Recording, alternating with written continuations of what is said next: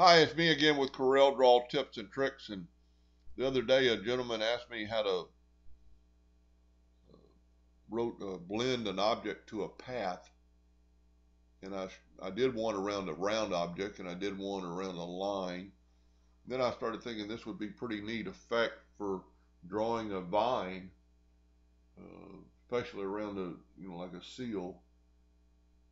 But all I did is I took and I made a petal shape, and that's very easily done. I'm going to just show it real quick. I'm going to grab the ellipse tool, make you a shape about like that, go up to a range, convert it to a curve. Let's zoom in here a little bit, get our shape tool, and we'll just click on that one and we'll just rotate a little bit.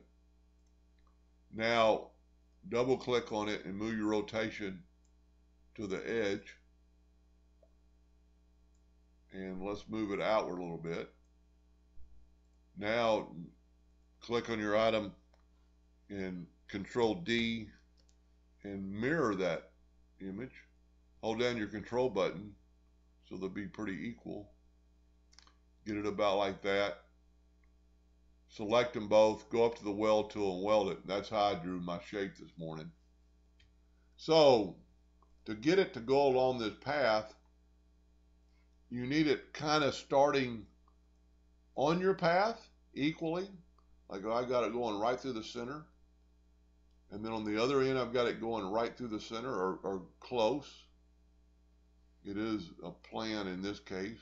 I've got my nudge factor set on real high, so I'm going to just move it out of the way for a minute. I'm going to grab my two items. I'm going to go up to Effects, Blend, and I'm going to blend it 10 times. Then I'm going to go down here to New Path, and I'm going to tell it to blend along that path. Now, before you do anything else,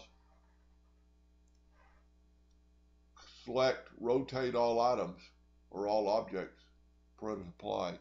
It's going to rotate them around your path better. They're not going to be perfect. Some of them are going to be a little bit off, but they're all starting on that edge. Then what you could do is break it apart. Take your line, and this is only because I draw everything in hairline, and make your line thicker and black. And you could have avoided this if you would have started with but it's so much easier to draw in hairline, and we can actually make that a little thicker, and because you can always change it. And then just move it.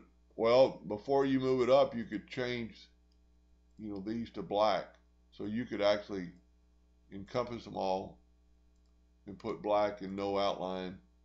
Well, can't do that. I need to move this down. So you click on that and then got no outline.